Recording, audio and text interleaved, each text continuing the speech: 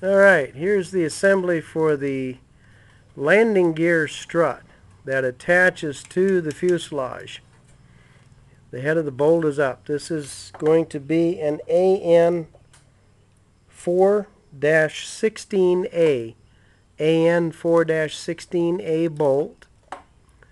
You got two inserts that go in here, and you may have to drill those out, one on either side of the ball rod end fitting. Then I've got two washers down underneath here, and then the self-locking nut. And that allows this whole assembly.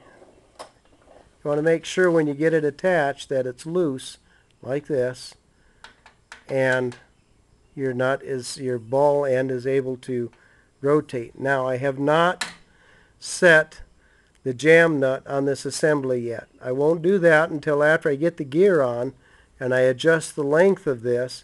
Once I have the proper length, then I'll go ahead and tighten that down.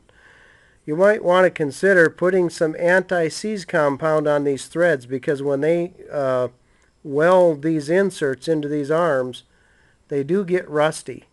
So go ahead and put a little bit of anti-seize compound on there, so later on if you try to take that off, it will come off.